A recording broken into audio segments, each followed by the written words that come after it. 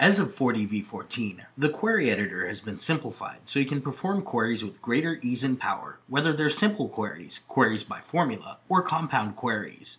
Let's take a look at its features and improvements with respect to previous versions.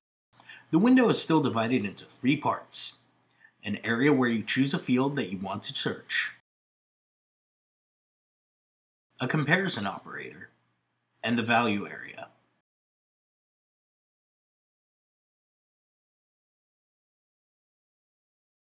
Let's search for all the interventions concerning software. You just need to type the first few letters of the table concerned and then indicate the field, the search criteria, and for what value you want to search.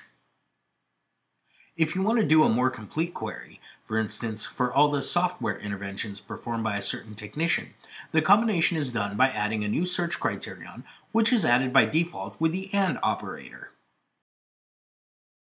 Now we're going to query the technicians to search for those where the name matches Lana's.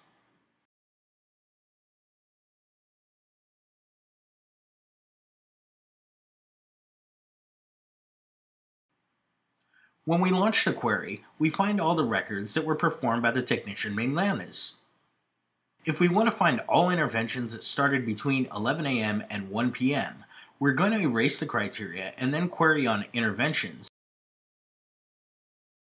The intervention time included between 1100 hours and 1300 hours.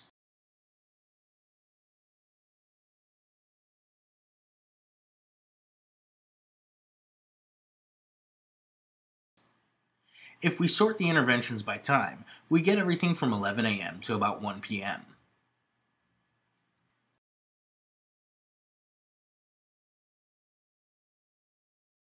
Now let's say we want to get all the interventions that were performed in the month of June. In this case, we'll need to do a query by formula. If we hold down the Alt or Option key and click on the plus button, this adds a query by formula line. Then we can delete the first line and just do a query by formula. We're going to perform a query on the intervention date where the month must equal 6.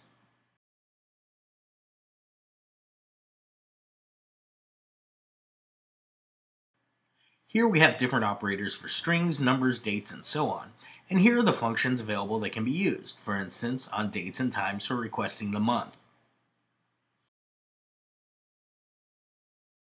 When we perform the query, we get all the months that are June.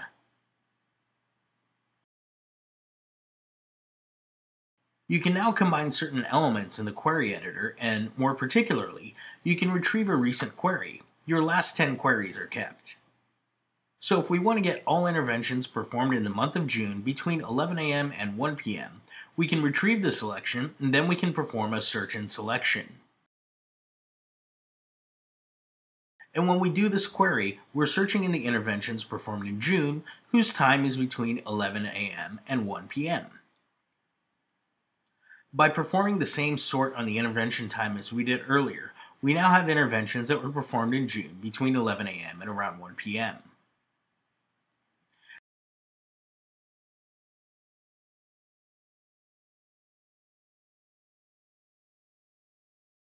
Now, as you can see when we displayed the query, it's also possible to restrict or combine it by requesting that this selection be added or removed from the next query.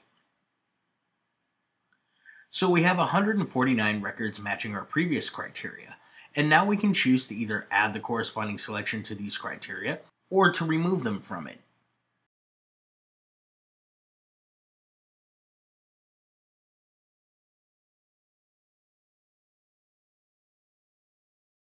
If we want to remove every intervention that involves software performed by Lana's from this selection, we see that we go from 149 to 146 interventions.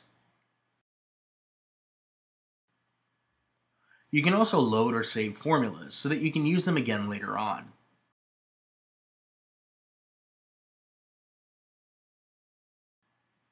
Resetting lets you erase all the criteria and return to the defaults. When you're working on the current table, you can use this button here to select the field where you want to perform the query. Naturally, query or comparison criteria are adapted according to the type of field concerned. So if we're on a text field, we'll have contains words, and if we perform a query on a date, we'll have is tomorrow. You can see that the choices correspond to the type of field. As we planned earlier, it's possible to combine a query by formula with a regular query. So we'll have this query by formula for the month of June, using, for instance, everything that concerns the network.